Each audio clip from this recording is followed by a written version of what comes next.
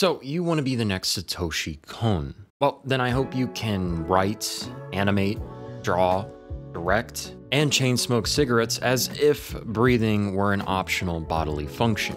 I first found out about Satoshi Kon from here on YouTube. Tony from Every Frame of Painting made a video 6 years ago on Satoshi Kon, and that was my first experience with the man and the myth and the legend.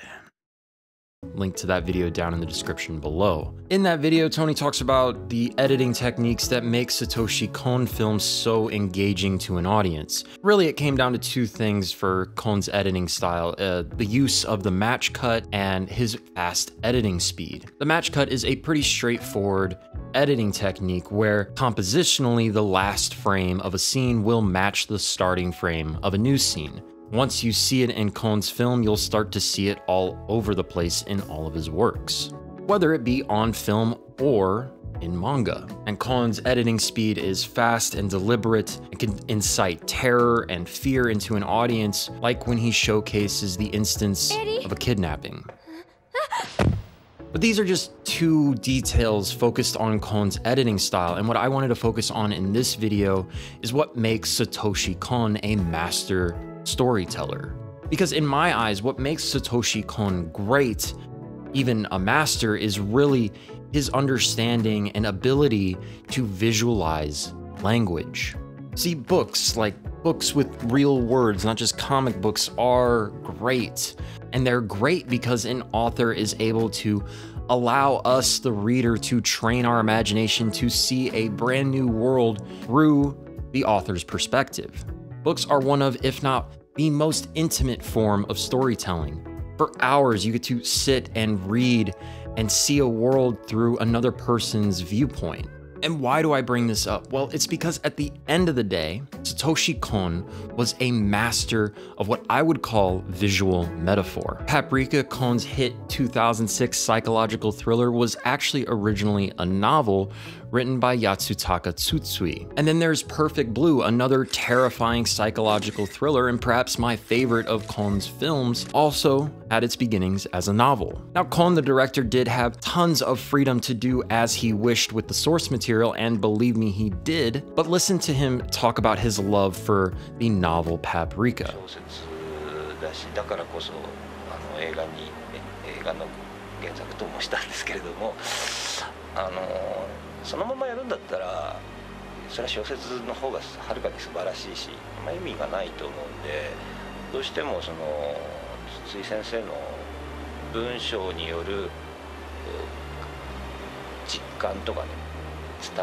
See, visualizing language is hard because sentences don't always translate to an image one-to-one, but Kon developed a technique for handling tricky situations when adapting a novel to film. Directors don't have the luxury of allowing an audience to imagine what they're trying to say. On-screen visuals must be impactful, direct, and finished. So through visual metaphor, Kon gets a lot of mileage out of his source material. I think a great example of what I'm talking about comes from Paprika via the windshield scene. Dreams are being eaten by other dreams, creating these delusions for real people in tricky situations. But how do you visually show that a dream is eating another dream? Well, this is how Kon did it. Time and time again, you'll find these instances of Kon relating a character's dialogue to actual on-screen visuals just to make it that much clearer to the audience. It's that technique that I think allows Kon to give his audience an incredible amount of freedom to make thoughts and observations about the world they're viewing.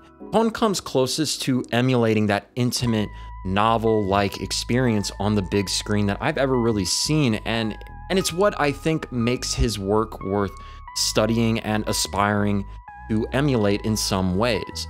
Kon was a master of mystery and suspense, and when you watch Kon's movie, you're going to have these moments where you think to yourself, what the fuck is going on? It happened during the doctor's monologue in the chairman's office in Paprika, and it happened to me almost throughout Perfect Blue until the very end. His visuals push the audience to ask not just any questions, but the right questions.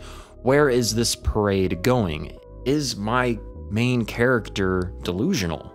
being able to connect imagery to the written word. This is what I think makes Kon a master of storytelling. So if you're looking to be more like Satoshi Kon, I think you're on the right track to becoming a great storyteller. I think we'll be watching Kon's films for many, many years down the road. If you enjoyed this video, be sure to let me know in the comment section down below. If there's any manga or, comic book culture-y, anime-esque things that you'd like me to talk about on this channel, don't hesitate to ask.